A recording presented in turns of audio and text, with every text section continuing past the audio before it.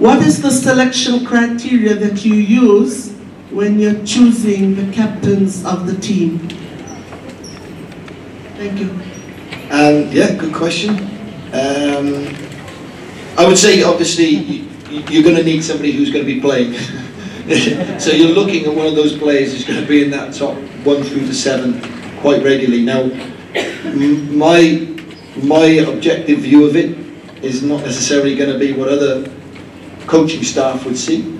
So obviously sitting with them and going through what we're looking for is a huge element. The biggest one for me is behaviour. Is an individual who has the capability of withstanding pressure and ultimately is able to display the values in practice, the behaviours that you as a group have established, and that we've done that as a team. So they're not necessarily what I say they've got to do. And we have 3 values. We have teamwork, we have effort, and we have humility. Those are our 3 values. They chose them. They live by them.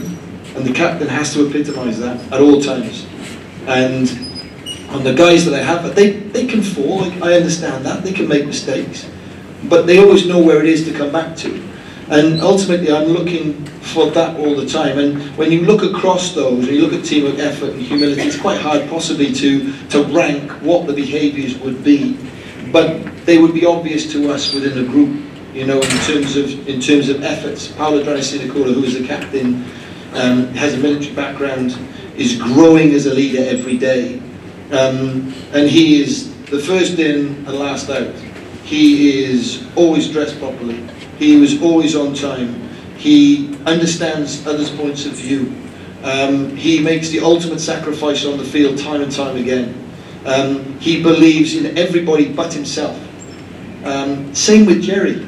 Jerry does it in a slightly different way. That's why Jerry was made captain. Same with Callie.